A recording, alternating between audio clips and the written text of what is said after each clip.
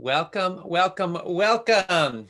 This is Ocean Robbins, and I am so thrilled to be with you right now and to welcome you to this Whole Life Action Hour. Today, we're going to focus on brain health, on how you can optimize it, on how you can nourish your brain, on how you can feed your brain so that you can fight dementia and Alzheimer's, and also so that you can have good memory, peak performance, and thrive. And we have the right people with us to help us on that journey, because we are here today with doctors Dean Sherzai and Ayesha Sherzai, who are phenomenal award-winning neurologists and brain science researchers. Our focus again is simple strategies you can use to prevent Alzheimer's and dementia. And I want to be very clear with you that nothing you're going to hear today is medical advice. This is coaching and insight and education. As in all things, use your own best judgment and consult with your own trusted healthcare providers about your healthcare needs. That said, we're going to learn a lot today. Doctors Dean and Ayesha Sherzai believe that great brain health starts at home. They're dedicated to educating people on the simple steps to achieve long-term brain health and the prevention of devastating diseases like Alzheimer's and dementia. They are directors of the Alzheimer's Prevention Program at Loma Linda University Medical Center. They help their patients adopt brain protective programs that they can follow for the rest of their lives. The Sherzai's first and best-selling book is called The Alzheimer's Solution. You'll find out today about the diet and lifestyle protocols that have been proven to help prevent Alzheimer's and to optimize your brain health for life. Doctors Dean and Ayesha Sherzai, I want to welcome you here. You can go ahead and turn your audio and video on so we can all see and hear you. Welcome. Hi, guys. Hi, everyone. Ocean. Thank you so much for having us. We're really excited to be here. Well, we are so happy you're here. Thank you for coming and being with all of us. And we have people from all over the world. But now we want to talk about brain health and how you can thrive in your brain. And Dean and Ayesha, you've been in this field for decades. And you've seen a lot. You've seen the suffering that comes from the status quo. I'm sure you have seen a lot of families torn apart by Alzheimer's and dementia and their devastating impacts. But you've also come to have a lot of hope. So I'd like to hear if you could tell us a little bit about how did you, I think that, you grew up in the system, right? That kind of has its conventional ways of thinking, which include that Alzheimer's and dementia are kind of mostly genetic and kind of about luck. And yet you've discovered something very different. How did you get wise to the possibility that we had some say in the matter? Yeah, we started our journey more than 15 years ago. And in San Diego, UCSD, and I did the work at NIH, experimental therapeutics branch. It doesn't get any more molecular than that. And looking at study after study, failure after failure, we were getting disheartened, especially since we both had two grandparents each that suffered from dementia. So we decided to take a risk, and we were told by our mentors, which was the Dr. Leonthal and others who are the great minds of the field of neuroscience, that if you take this path, it's going to be suicide, career suicide. But we said, it's important to take a different look at this. So we looked into populations where people lived healthier and better than everybody else. So one of the places, which is one of the only blue zones in America, Loma Linda, nobody had looked into the brain concept. They had looked at diabetes and heart disease and other diseases. And in all of those, a certain type of food, lifestyle, actually significantly reduced the risk of the other diseases. So we came in, we were the directors of the brain health in Loma Linda, and we did a lot of work in the community. We speak in churches every weekend, and community centers, and we looked at the prevalence. And just overtly, initially, there was a profound difference between populations that had more to do with socioeconomic and environment and access. All public health is about access than anything else. Genetics did not play the game. So then we started looking into it much deeper. And when you look at it deeper, it becomes absolutely obvious that it's more lifestyle than genetics. And we'll talk about the genetics have a very small percentage of input into this disease. Wow. That kind of turns conventional thinking on its head. It does, especially for the most important organ in the body, which is the brain. Absolutely. So where in the world do people have the lowest rates of Alzheimer's, and what level, how does that compare to what we see in the United States? So there are many claims. There's claims that India had some of the lowest rates, and certain other populations, including such as Nigeria, which has one of the genes that have been often associated with Alzheimer's, yet they had lower rates.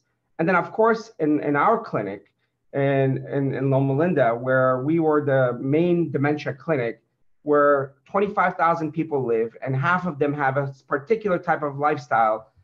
And when we looked at the prevalence of dementia in the 3,000 patients we saw, out of the 3,000, and I think I'm going to give away the diet at this point, or the food or lifestyle, out of the 3,000, only 19 were on whole food plant-based. I mean, that is bewildering. Given that half the population is whole food plant-based, you would expect just by that, the nature of presence of the population, that you expect 50% of dementia patients to have been whole food plant-based, yet 19. Okay, I just want to make sure I'm following you here. You're saying that in Loma Linda, that it's a blue zone, which means it's been documented as one of the places in the world where people live the longest, healthiest lives, higher life expectancy, lower rates of chronic disease than we see in most of the world and across the United States, right? This is in California. And you're saying that in Loma Linda, half the population is eating a whole foods plant-based diet. Yeah. And that's credited with essential reason why the life expectancy is so much higher there. And you are saying that in that community where half the population eats a whole food plant-based diet, out of 3,000 patients that you saw for Alzheimer's, only 19 were eating a whole foods plant-based diet, when if statistically, given the nature of the community you're working in, you would expect it to be 1,500. Is that correct? Beautifully said. That's why you're the moderator. You're so good. Exactly. Absolutely. And this had been shown by Paul Guillaume in 1993. Yeah. The evidence is just profound. You almost see a dose-response relationship with the kind of foods that you eat and the prevalence of Alzheimer's disease. And the more plant-based, the more organic, the more clean it is, the lower the risk of Alzheimer's disease. And from a neuroscientific perspective or a biological perspective, it makes sense when you look at how food interacts with our bodies. So, and that's why where we live in Loma Linda, it's a small city. And right across Highway 10, which is, a long highway separating Loma Linda from San Bernardino County, which happens to be one of the unhealthiest cities in Southern California and California in totality. We work half a day in a community clinic in that area. So just kind of traveling from Loma Linda to that clinic 10 minutes later, and you see enormous amount of cases of diabetes and high blood pressure and high cholesterol at a very young age.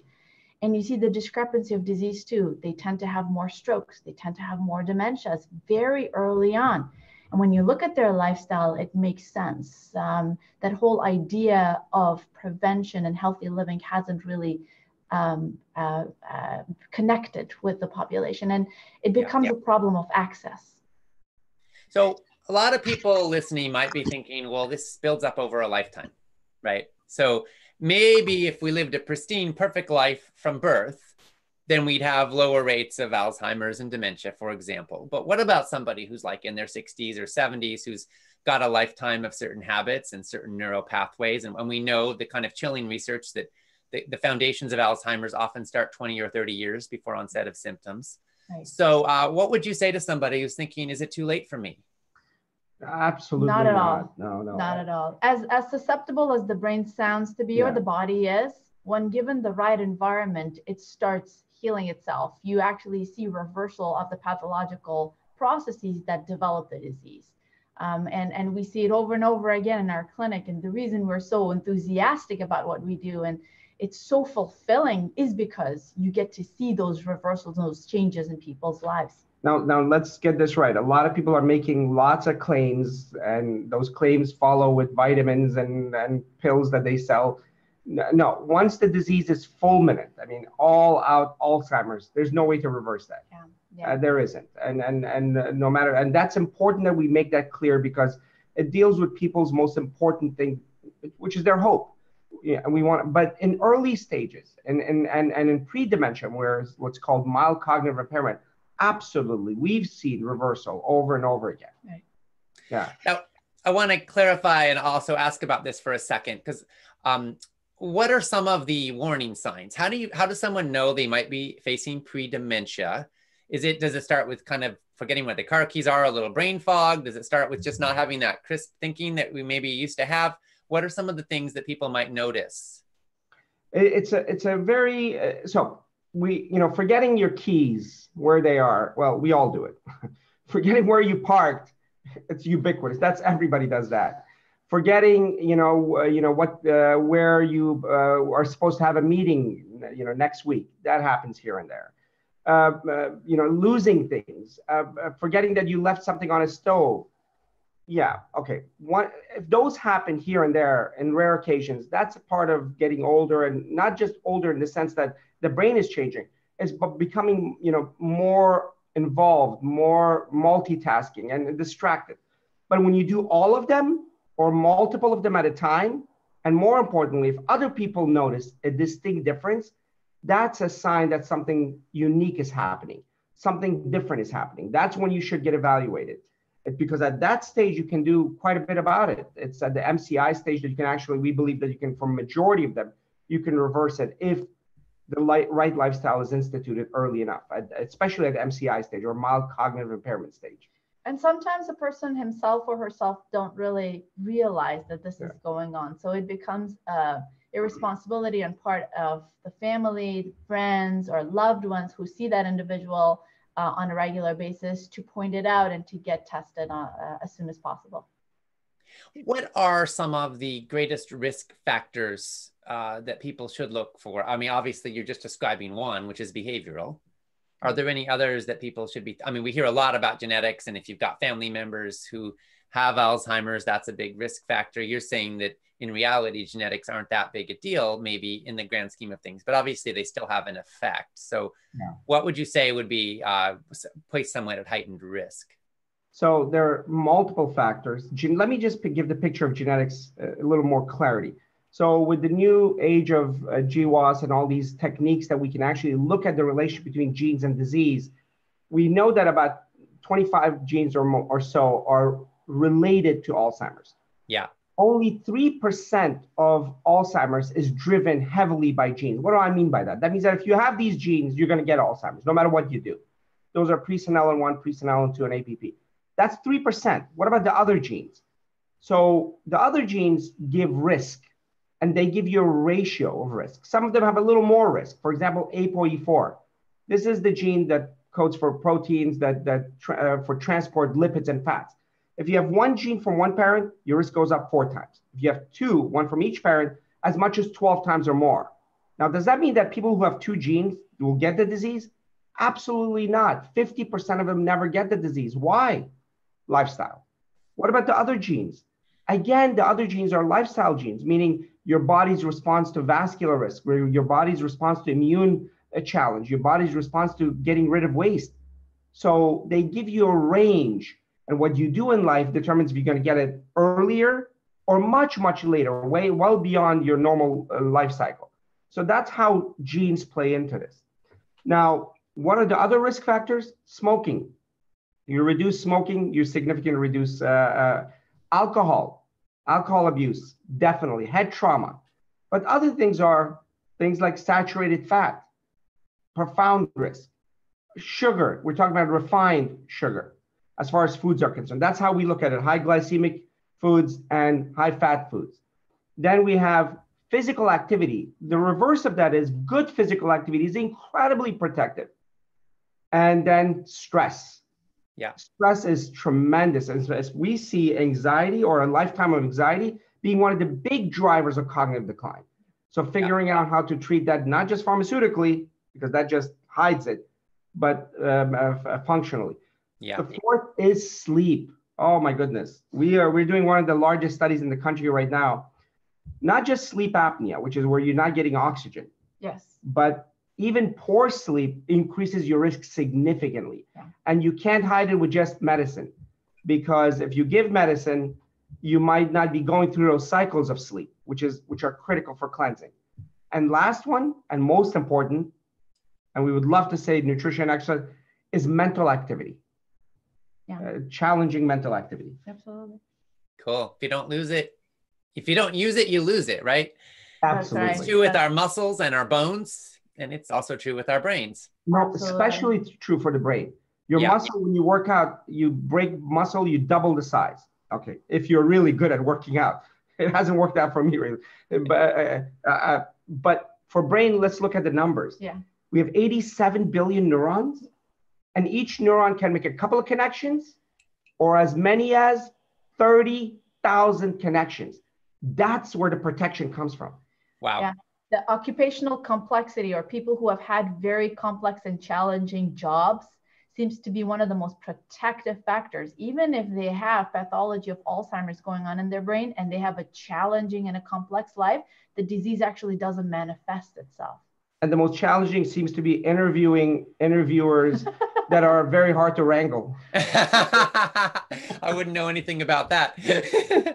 So I'm curious, it seems like you are saying that as two of the most esteemed neurologists in the field, you are telling us that if you wanted to assess somebody's risk of Alzheimer's, more significant than family history, maybe even more significant in most cases than genetics, you would look at what their lifestyle looks like right now and what it's been, right? By all means, absolutely. Yeah. Okay, so then let's go there. Let's get a little more specific, because you just gave a lot of kind of high level, and I want to drill down so our participants can really take some action here. Okay, so obviously we're Food Revolution Network, so let's start with food.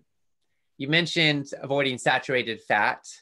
Well, what do the studies show us about rates of Alzheimer's and dementia and how they are impacted by some of the specific foods that we should be avoiding and some of the specific foods we should be eating more of?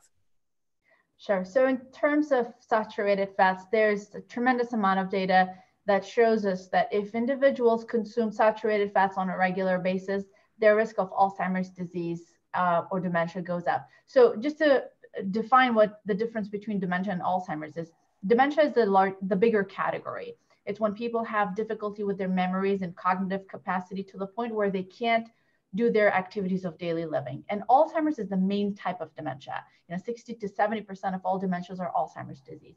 And we have had studies from about 20 to 30 or 40 years ago showing that populations or individuals who have high amount of saturated fats in their food tend to have higher risk. Let's take Loma Linda, for example. Back in 1993, Dr. Paul Guillaume, he was one of the scientists in the university in the Adventist Health Study, which has 50% vegetarians and 50% non-vegetarian, saw that people who consume sources of high saturated fats, including meat and poultry and high-fat dairy, tended to have double the risk of developing Alzheimer's disease compared to those who didn't consume saturated fats. The same thing goes for other studies like the MIND study, or the study that was done in Rush University. They created a dietary pattern called the MIND diet, which was a hybrid of the Mediterranean diet and the DASH diet. Low in saturated fats, high in plants, low in salt. And they found out that people who consumed that dietary pattern actually reduced their risk of Alzheimer's disease by 53%. And even a moderate level or moderate adherence to the diet reduced the risk by 35%. So incredible numbers. And again, if people actually have high cholesterol levels during their midlife seems to be one of the most important times of our lives for us to address these risk factors. High cholesterol levels in our blood tended to increase risk of dementia as well. Yeah. The study that you did in California Teacher Study, which is the largest study in the country. Right. She won the American Heart Association Award for this, 133,000 people. Yeah, so that study was initially done for me to kind of parse out the Mediterranean diet, because, you hear about that all the time and everybody thinks it's probably because of the fish or because of the olive oil. And that definition has been used by multiple populations in different studies. So I wanted to look at what Mediterranean diet meant. And when you parse it out and you do factor analysis, which means what foods actually stand out as far as their protective effects are concerned, it was all plants. It was the greens, the beans, the blueberries, the nuts and seeds. and you get a low score for foods that are high in saturated fats. And in my analysis, I wanted to look at stroke, because stroke, or lack of oxygen supply to the brain, is associated with dementia and vascular dementia as well. And in this population, in my analysis, that plant-based component of the diet reduced the risk of stroke by 44%. 44%. And the beautiful thing was, it was not an all or none phenomenon. Every small change towards that diet reduced the risks incrementally. So for people who are just starting, I think that's great news for them to know that even the smallest change they make in their diet matters a lot. Wow. Fascinating. Thank you so much for that research and for telling us about it. This is profound. I'm also aware of studies showing that people who eat the most greens have, in one study, 11 more years of healthy brain function. Blueberries added 2.5. Absolutely. And yeah, so those are some of my favorite superfoods. Yes. They're obviously good for other things too, besides just our brains, but the brain connection is pretty strong. We say that if you take care of the brain, you've taken care of the body, because this 3-pound organ, where's the brain? We have the brain here. The 3-pound organ, the kids took it. Is 2% of body's weight, but consumes 25% of body's energy and up to 50% of body's oxygen. Yeah. So this is an organ that's overused, overpowered. So whatever you give it can make the brain or break the brain. And on a meal by meal basis. Yes. Yeah. You talked about saturated fat, and this gets into one of, I think, the more controversial topics in our space, which is, I want to talk about coconut oil. We've heard a lot of different opinions on it. There are people telling us that it is actually really helpful for brain health, MCTs, etc. It's obviously one of the most highly saturated foods in the human diet.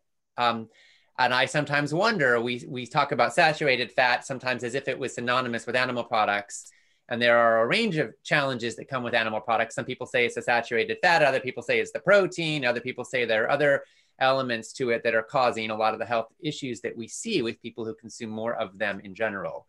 But coconut oil is obviously not an animal product. However, it is highly saturated. What do you think about it from a brain perspective? So like we said, saturated fats, any source of saturated fat seems to cause trouble in the brain. Yeah, granted that coconut oil is, more than 80% saturated fats. The MCT component of it is still under study.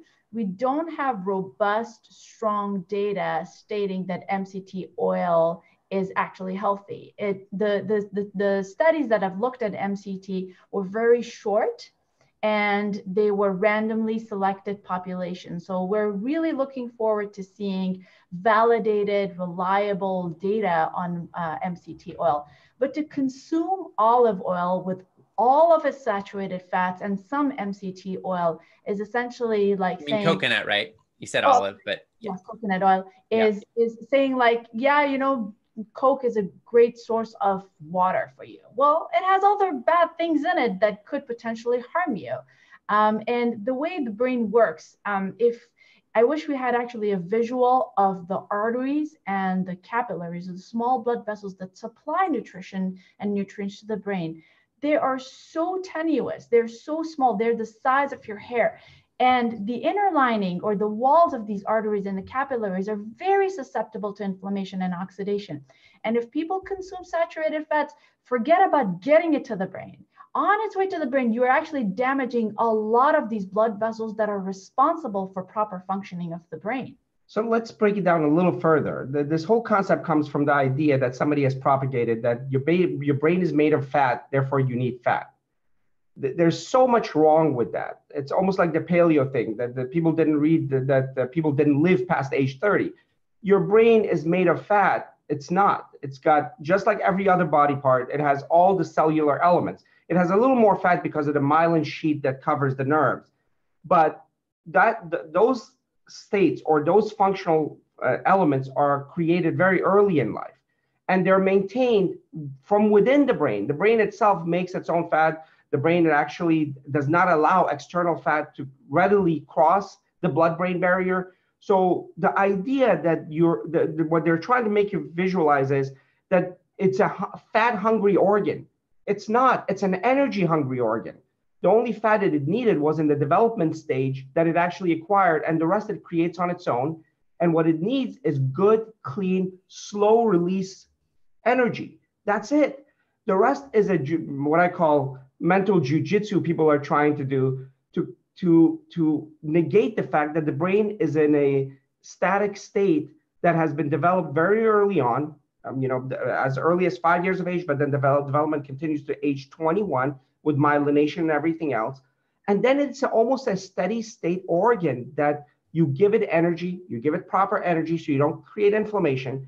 You give it slow energy so that the energy level doesn't go up too quickly, like with ketones or sugars. And then and only then the brain function is at its optimal level. And is at its optimal level, which only 0.4% of population of the United States. That number just should bewilder people.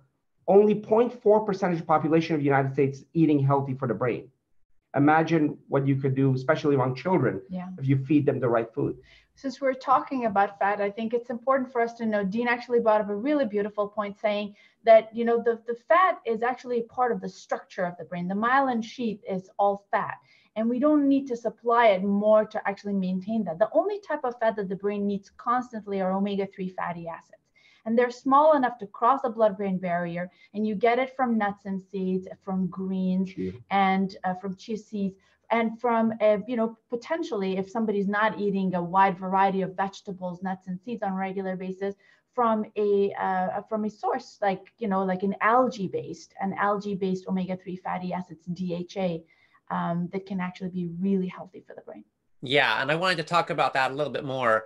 And we'll be getting to various questions from our Whole Life Club members as we go here. Jackie said, I hear omega-3, DHA, and EPA are healthy for the brain. Yes. I take ground flaxseed, chia seeds, and walnuts every day. How much should one take of each? Is there a limit to how much one should take per day? In other words, can you get too much omega-3s? And can supplements help? You're already touching on this, but could you get a little more specific on, obviously we're not all the same.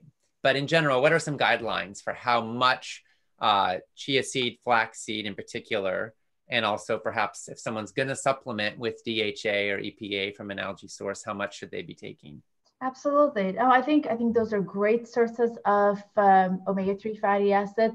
They're very high in calories. So, if you are concerned about your calorie intake, be careful. Like you said, Ocean, we're all different, but, if one can add at least, 1 to 2 tablespoons of flax in their meals, maybe a handful of nuts every day, not more than that, I think that would suffice. Since we all live very busy lives, and especially, with our growing kids and our schedules, we always try to supplement with an omega-3, a DHA, EPA supplement. And, getting at least 250 milligrams of DHA per day is enough. Yeah. And just to be clear, in case everyone isn't already aware, there are the omega-3 fatty acids. The main ones are ALA, EPA, and DHA. ALA is available in a number of plant foods, particularly in chia seeds and flax seeds. Those are the strongest sources. And the body can convert ALA to the EPA and DHA that are also needed for healthy brain function, but different people convert at different levels of efficiency. And so one of the factors in that is getting your omega-6 levels not too high. So a lot of bottled oils high in omega-6s can actually decrease your conversion efficiency. And it seems that turmeric is also helpful in conversion. That's one of the reasons why I think people in India who eat a lot of turmeric and tend to eat traditionally a more plant-based diet might have had lower rates of Alzheimer's traditionally as well. Although it sounds from what you were saying like there's a little controversy about that. In any case, I think that it behooves many of us, perhaps most of us, to be taking a DHA and EPA supplement regularly. Some people may choose to include fish, which is also a nutritional source for that. Obviously, there are challenges with the overfishing of our oceans, with the pollution, heavy metals, et cetera, in the fish. Some people have ethical concerns, but that's another option for people who don't want to take a supplement and who have no ethical problem with it and who choose to eat perhaps the low mercury, high omega-3 options. So just like to share what the science is telling us on this. And let's get to another nutrient. Couple nutrients a lot of people are interested in. Robin said, can low iron and low vitamin D affect the brain in terms of memory and thinking? So vitamin D, there's a very strong relationship recently that have been found between vitamin D and brain diseases in general, such as MS, one of the stronger ones, and also cognition. Definitely lower vitamin D levels are related to, and this is fairly new information. In California, where we are in Redondo, where there's sun 300 days a week or more, actually, you would think that there wouldn't be any vitamin D deficiency because you get a conversion in your skin. But we check vitamin D levels, and about 10 to 15% of my patients have low vitamin D levels. Part of it is conversion. As we get older, we are not as efficient, and there is a relationship with cognition, and we're studying that. Others are studying it much more so now because it's a new concept, and we definitely think there's a relationship. So check your vitamin D levels. Don't just take it ad hoc. That's why we're not a big pill pushing clinic, in the sense that we want to make sure that somebody has a deficiency before we say that they should take it, because these are not completely benign. All of these, especially vitamin D, except for there are several A, D, E, and K. Vitamin A, D, E, and K can become toxic if you take too much of it. So it's critical to know your levels and supplement if you have low levels. And it's not going to be just getting in the sun. Sometimes that's not enough. So it's critical to check. And the same thing goes for iron too, making sure that you're deficient and not to take it just ad hoc, because there've been studies that iron supplements, the specific types of it, can actually deposit in brain cell and have been associated with degenerative disease of the brain, like Parkinson's disease. But if you're low, I think it's best to, consider taking a non-heme iron on a regular basis in the diet, because, that actually affects perfusion or blood circulation in the brain. Non-heme iron, can you tell us, for those who don't know the difference between heme and non-heme iron, briefly, why you say non-heme? So a non-heme iron is a plant source of iron, and it doesn't necessarily have all the other components that could potentially, cause harm in the brain. Non-heme irons are, present in greens, in nuts and seeds, in certain other types of foods like molasses. And eating those can actually increase your iron levels. And heme iron can also be a source of oxidation, oxidative byproducts. With the four processes that we say actually causes damage in the brain is energy dysregulation, lipid or fat dysregulation, inflammation, and oxidation. Right. So that's a critical component because of its electron valence. It can actually cause a whole cascade of damage. That's why we say non-heme. Yeah, and the reality for those who don't know is that too much iron may cause more damage collectively to our population than too little iron. Mm-hmm. And heme iron kind of forces its way into your body, whereas non-heme iron, your body will actually absorb it at different rates depending on what you need. So there's this brilliant capacity your body has to say, yeah, I want that, I need that, when it does with the non-heme iron, or to say no thank you and not absorb it if it doesn't need it. So your absorption levels will go up or down, but with heme iron, it kind of forces its way through. And so it's much more likely that you'll get an overdose. And that can be seriously problematic. And a lot of people are suffering as a result of getting too much iron in their diets or in their lives. We have a question also from Robin about how a sedentary lifestyle affects the brain. You talked a little earlier about movement and exercise. Can you talk about so we can understand how does that play out in terms of how it affects the brain? And also for those who are wanting to move more in their lives, do you have any suggestions for helping that happen? Of course. So of the 5 things that we talked about, nutrition, exercise, stress, and sleep and mental activity, 3 of them create the environment. The environment has to be conducive for brain growth, for brain connectivity, to the axons to connect, the dendritic connections. And the 2, exercise and mental activity, actually make those connections. Exercise is so much more important than we thought, because we know that people who exercise actually grow their brain. Now, this is in the context of a brain that after age of 25 or so, that number is, you start losing brain cells, especially in certain very vulnerable areas, like your hippocampus, where your memory is formed. You start losing cells year by year by year. But people that exercise actually grew their brain. Multiple studies that shows that aerobic exercise, where you got tired, Now, let me clarify that. Every time we talk about exercise, my patients say, oh, Dr. Sherzai, don't worry about it. I exercise a lot. What do you do? You know, I garden, I walk the neighborhood. I said, that's fantastic, but that's meditation. You got to get tired. You got to get short of breath. 25 minutes, 5 days a week of real significant exercise. Of course, checking with your doctor to make sure there's no contraindication. That has been shown to actually reduce your chance of dementia and specifically Alzheimer's by more than 40%. Yeah. A study recently, brisk walk, 20 minutes of brisk walk reduced your chance of Alzheimer's by 43%. That's absolutely remarkable. Do we have a drug that does 1%? No. Yet brisk walk did this. And by the way, in this case, as opposed to the nutrition, there's no controversy. Nobody's saying that no walking is good for your brain. So this is an easy thing that anybody can do. And what we say is, speaking to the vitamin D and speaking to sleep, one of the best things you can do, early morning brisk walk in daylight. You take care of your sleep cycles, you put it back in you take care of vitamin D and light, and you do your exercise. That's one of the best things you can do.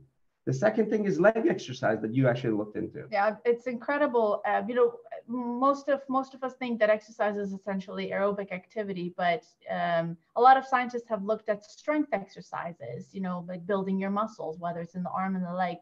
And that potentially reduces inflammation. It actually creates more growth hormones. There's a growth hormone called BDNF, brain-derived neurotrophic factor, that is the juice that creates those brain connections. And you get a lot of it when you exercise. And there was a study that showed that people who have bigger leg muscles or do a lot of leg exercises actually have a bigger brain. There's a part of the brain called the hippocampus, about the size of my thumb, and it's responsible for encoding of memories. And that actually grows in size when legs are strengthened. So we have so much evidence. And with regards to sedentary activity, because you brought it up, you know, sedentary activity is almost the new smoking. If people exercise, say, for example, 20 or 30 minutes in the morning, and then they have a desk job and they sit for about 6 to 8 hours, they actually negate all that exercise they did earlier in the morning. So the rule is to keep standing up every hour, walking around and moving constantly to you get rid of sedentary activity. And just to cap it off, the one thing more than anything else that we've seen that got rid of that fog, that when patients come to us and say, I have this fog that's come over my mind, is when they started exercising, because it's a flow of blood into the brain and flow of BDNF and other factors. And the other thing that exercise does for the brain, it actually modulates your neurotransmitters, as well as your growth hormone, as well as, you know, your BDNF and everything. So exercise is one of the best things you can do to get rid of brain fog. Now, you just mentioned brain fog and mental clarity, and I just want to state something I think I'm assuming, but I want to hear if you would agree with this, that in general, the same lifestyle choices that will prevent Alzheimer's and other forms of dementia later in life will also optimize our mental clarity, our function in the here and now. Is that essentially the case? Absolutely, absolutely. Because, you know, if we live a healthy lifestyle and if we do all the things that we just talked about, we create more brain connections that result in cognitive resilience, which is essentially like putting your money in the bank for that rainy day. The stronger your brain is, the less likely you are to experience disease. And it's incredible to see populations who've actually had that kind of lifestyle. Their brains look so much better when they do MRI studies. When they take tests earlier on in their age, they have higher score in their neuropsychological testing. So yes, absolutely, it's the same concept. For your population that are in their 30s, that usually, you know, younger people, they feel immortal and they think that nothing is affecting them. Cognitive decline starts rapidly in your 30s, actually late 20s. This is when you can actually go down in cognition measurably, or maintain and increase your cognition. When I say increase, I literally mean that. We talked about, people say we only use 10% of our brain. No, we use 100% of our brain at 1% efficiency. What if we can increase that efficiency with good food supply that gives it an appropriate amount of energy in the right way? What if we can increase the blood flow in a way that it actually gets to all the billions of capillaries? What if we can give it the restful sleep? Sleep, 8 hours of paralysis. Why would evolution have put us through this unless there was incredible benefit? It's the only detox that we know of, well, that and water, that detoxes the brain every single night and recollates all of the memory and organizes all of the memory. So you can, it's critical that people who are in their 30s even understand that they can take the path where the decline starts now or actually increase cognitive function as we go forward. Yeah. You know, you're talking about sleep, and I just want to speak a word to that. I notice sometimes that my best insights come when I first wake up in the morning, like my first thoughts. And they're out of the blue, so to speak. They're often not the level of consciousness I had when I went to bed. And there is something about the surrender, the release, the letting go, that entering into the dream state, perhaps, that my brain lets go of all the patterns and assumptions and belief systems and repetitive thoughts that occupy much of my days. And there is a space created. And in that space, new epiphanies, new ideas, new perspectives can emerge. And I think there's something profound about that. And I wonder if you could speak to that from a neurological perspective. It is the most important thing that we can do, because majority of us might get 8 hours of sleep, but we're not getting, delta, deep sleep, where the brain actually gets into the state of calmness and what you call surrender, or what we can call it. But what it is allowing the creative centers of the brain to flow. So the frontal lobe is a great addition to the brain. It actually, one of its functions is to inhibit it, stop us from doing things. You're too hungry, you stop and don't eat. You're angry, you don't do what comes with anger. But it does its job too well sometimes. In fact, we know that it does its job too well for a lot of people. In fact, many of my patients who are frontotemporal lobe dementia, where the frontal lobe has atrophy, guess what? At that late stage, all of a sudden they get this incredible artistic capacity. Where did that come from? The inhibition goes away, and all of a sudden from underneath, something that was there in childhood comes to the surface. What if we can access that every day? You know how you access that every day? By getting deep restorative sleep, by allowing the brain to get to that lower state of comfort, where it's actually cleansing the brain. The microglia is cleaning the brain at that state. That's important. Yeah. We need that. But also allowing the brain's creative centers to come to the front.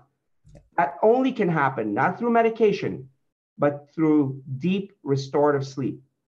So a lot of people might be thinking, I lie awake in bed at night, stressed out that I'm not getting deep restorative sleep. It's one of those things where you can't will yourself to relax. So do you have any tips for people on how to create the conditions for deep restorative sleep every night? I think it's one of the habits that takes a very, very long time to get to the point where the person is experiencing that. And they should give themselves a longer time to get rid of it. The most important thing is, sleep hygiene. And there are multiple elements of it. And that can actually be a completely different session where we actually talk about the profound importance of sleep hygiene. But the first thing is to find out what your habits are. When do you go to bed?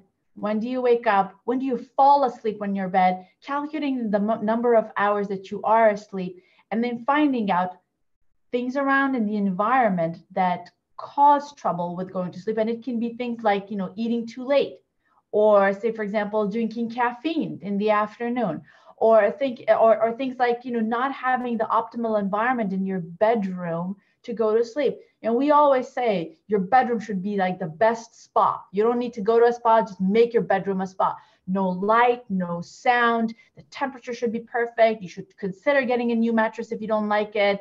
The type of material, your neck support, everything matters a lot. And so if people actually make a checklist to see, what are some of the elements in their environment and what are the elements in their habits and what they can fix one thing at a time, I think that would help a lot. The second part of it is cognitive behavioral therapy. This running thoughts. First of all, if you have running thoughts, don't stay in bed. Yeah. Have a chair next to your bed. Get up, put your thoughts on a piece of notebook on a computer, and not a computer because the blue light keeps you awake. On a piece of paper, and just put it aside and park it. The bed should not become a habitual thinking spot. Anytime you have a thought, get up and sit somewhere else and write it. This connection, that separation of bed as a sleep area, as opposed to a thinking area, is critical. We've developed over the years this habit. We go to bed, initially is a few thoughts and then many more thoughts, and then it just becomes the place where it actually instigates that thinking process. Yeah. And in a bad way, in an anxiety provoking way. So cognitive behavioral therapy and some other techniques are critical. Now, let me just, two things that we actually approach in a very erroneous way, wrong way. One is meditation, the other is sleep. We think we're supposed to get to the optimal meditative state overnight. You need a year of working towards developing slowly, by seconds, an optimal meditative state. Sleep is the same. You didn't get to this bad sleep habit and hygiene overnight. Don't try to get out of it overnight. Yeah. Over 6 months to a year, sleep hygiene, cognitive behavioral therapy. But it's the most important investment you'll make, because those 8 hours are literally rebuilding your brain. Absolutely. Yeah. We have a lot of questions from Whole Life Club members, and we have limited time. So I want to kind of rapid fire, see if you can answer these in like a minute or less, and we'll just get through a string of them. We have a question from Ralph, who said, my question is about Alzheimer's and how it's sometimes referred to as diabetes mellitus type 3. What are the parallels between the two, pathophysiologically speaking? Is it possible to measure insulin resistance in the brain? Thanks, you guys are awesome. Thank you. Yes. Glucose metabolism dysregulation has been associated with Alzheimer's disease. The type 3 diabetes terminology was used by a scientist in Harvard, but it actually is more than that. You can measure brain insulin resistance, but it's not just that, just one of the pathways. There's so many different pathways that one can get to develop Alzheimer's disease. We did the largest study in the nation actually on insulin resistance and cognitive decline. They can find it on the internet. Okay. What's the study name, or what would they Google? Brain insulin resistance and cognitive dysfunction. Dean and Ayesha Sherzai. Great, thank you. Anne asked about drinking alcohol and how it connects to possible onset of Alzheimer's. Ayesha just pointed to me like I don't drink alcohol, so the amount of alcohol that's good for your brain, to the best of our knowledge today, is zero. So, but having said that, people who have some anxiety, some nervousness, some sleep disorders, or social anxiety, getting a glass of wine here and there, and if that helps with socialization, if that helps with anxiety, absolutely in that context, yes. But in it itself, there has been no study that shows that alcohol is beneficial to the brain. No valid study. Yeah. Keiko asked about lithium orotate to prevent or perhaps reverse onset of Alzheimer's. Are you aware of any studies or research on that? Small data. There's no legitimate data right now for us to, prescribe it. Okay. Keiko also asked, I have read about the importance of including whole grains in our plant-based diet, but I've also heard of concerns with wheat. My question is, are organically grown whole wheat products, including whole wheat flour, safe to consume and appropriate for brain health? So, including whole grain and fiber is the most important thing for brain health. But, nowadays we're an ocean, I think you can speak to that more than anyone else. It's very difficult to find out, specifically whether it's organic and that it's not, adulterated by chemicals. But yes, if you have a good source of whole grains that is clean, I think that is a wonderful thing to add in your diet. Okay. We heard from Tasha, who said, are certain herbs or spices beneficial? Turmeric, all herbs and spices are great, but turmeric specifically is wonderful. There've been studies that show that it crosses the blood-brain barrier, and it's a very potent anti-inflammatory compound, especially if it's combined with black pepper, which increases its bioavailability by 2,000%. Yeah. Just to add, you mentioned all spices are beneficial. In general, there's incredible research on that. And, in the industrialized world, we tend to season our foods primarily with sugar, salt, and fat. Yeah. But throughout the world, the hallmark of all ethnic cuisines is the spices. And it turns out that people who use more spices more creatively create more appeal to their food. They have more enjoyment and pleasure. They're less likely to saturate their food in lots of sugars and added fats and, you know, salt. And they're more likely to enjoy food with the spices. And so the spices displace bad stuff. And they also add incredible antioxidants and wonderful benefits to health. Each spice has something unique and special. Turmeric is probably the king or queen of all of them. But there are a lot of wonderful spices, and learning how to make friends with your spice rack is one of the most powerful steps you can take. And we had a whole section on that in Whole Life Club a few months ago, where we looked at how to really use spices and put them into action in your life. We have a question from Larissa, who said, for someone with type 2 diabetes who's reliant on insulin injections and recently diagnosed with hypothyroidism, possibly Hashimoto's, are they at higher risk for Alzheimer's? And what are the most important things to do for Alzheimer's if they're unwilling to remove gluten, dairy, and meat from their diet? Or is it important for them to remove these things? A few questions in there, I suppose. Yeah, yes. It's a complex question. So I'll answer the first part. They are at higher risk. Yes. Is it important for them to remove the, gluten? Gluten, we're not, about 3% of population that's gluten resistant or gluten sensitive, yes, but the rest, we're not pushing that too hard. But meat and dairy and sugars, absolutely, it is important. But let's say that you're not even willing to do that. Are there other things that you can do to benefit your brain in the face of the damage that other things are doing? Yes. Well, like I said, exercise can significantly benefit the brain. And we're talking about sleep, or creating an environment of restorative meditative sleep or deep sleep is critical. And then the last one, which we haven't talked about, which is the most important, mental activity. Challenging mental activity is the most protective thing for the brain. And it doesn't mean Sudoku or some games on a computer. It means real life activities that are around your passion, but are at the edge of stress, at the edge of where you're really pushing your brain. That connects the neurons the most, and that's the most protective. So those are some of the things you can do. All right, thank you. B asked, what are your thoughts on fasting and Parkinson's disease? And let's talk about fasting in general. Do you think there's benefit to any form of fasting, or even giving the body a certain amount of time off every night, and brain health?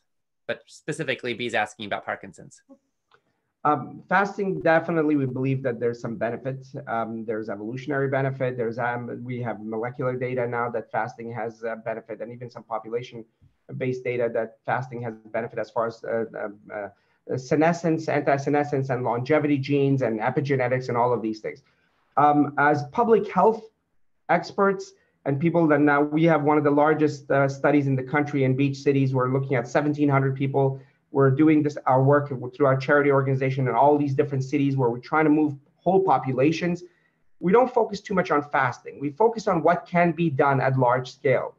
To bring fasting at the same level as let's say whole food plant-based and exercise environment would take the noise, take too much of a space. So yes, it works for those who are committed and can do it. But you know what works better? Whole food plant-based, exercise, sleep, and mental activity works a lot better and more effectively. For Parkinson's, just as in for Parkinson's, which is degenerative and synuclein disease, and other degenerative diseases, there's some evidence, some is the operative term, that there might be of some benefit. Much more has to be done. I wanted to add and say that there is a lot more evidence of getting rid of dairy and cheese from your diet and its proclivity to develop Alzheimer's disease. So, dairy and Parkinson's disease. So just getting rid of dairy products actually does a lot for reducing the risk for Parkinson's disease and even slowing down the progression. We've done a large comprehensive review of nutrition and Parkinson's that they can find as well. Wow. So, I just want to say we are so blessed to have you with us right now. And, you aren't just talking because you read books. You're talking out of a lifetime of your own research, working with thousands of patients and studies with hundreds of thousands of people. And you have been such leaders in understanding and turning the light on what the data actually tells us. And we're so grateful, really, Dean and Ayesha, for your leadership in this field. And now your waiting room has expanded to include the whole world. And we're so grateful to be a part of it. So we're going to need to complete our time with you soon. You are such a wealth of resource and information. But I want to, before we wrap here, and then we're going to go into talking a little bit about Whole Life Club, which is a resource to help everybody watching put all this into action so you can make this happen, not just for a day or a week or a month, but for your whole life. Because at the end of the day, that's what it comes down to, right? It's about habit change, not just getting inspired and passionate and saying, oh, I can do something. That's important. But it's what happens long-term. It's the small steps, incremental steps that take you further and further on the path that really get you the results. And that's why we created Whole Life Club. So I'm going to tell you more about that in a moment. But before we do, Dean and Ayesha, each of you, do you have any closing words you want to share with us today? I wanted to thank you for giving us this privilege to have this platform to disperse information about one of the most important organs in our bodies, our brains, and to show people that it's all about making, small decisions along the way every single day that that helps you, take care of your, not just necessarily the brain, because the brain is who we are. It's our emotions, it's our personalities, and it actually helps us make better decisions in life. And as public health professionals, this is the ideal position for us. So I'm grateful to you and thank you. Thank you. Dean, anything more you want to share? I'm not gonna, no, she said everything. That'll get you far in life. Thank you both so much. We're so grateful. We're thrilled to have this time with you.